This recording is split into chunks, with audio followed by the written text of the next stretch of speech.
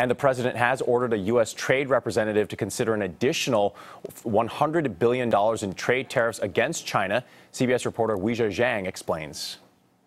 President Trump dismissed the possibility of a trade war with China during a radio interview that aired Friday morning. We've already lost a trade war. We don't have a trade war. We've lost a trade war. And now it's $500 billion in deficits and a theft of $300 billion in intellectual property. So you can't have this.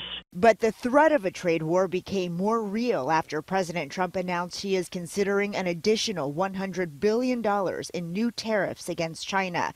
It's the latest escalation in an economic tit-for-tat.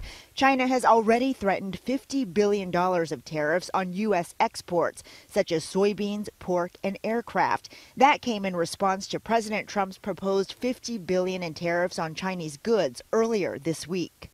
The White House called the Chinese tariffs an unfair retaliation.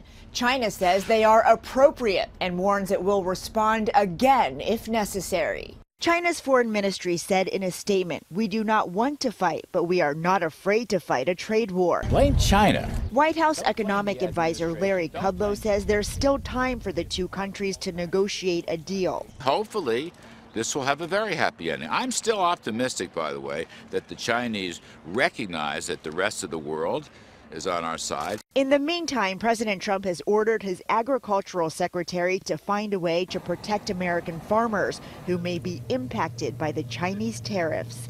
Weijia Jiang, CBS News, the White House.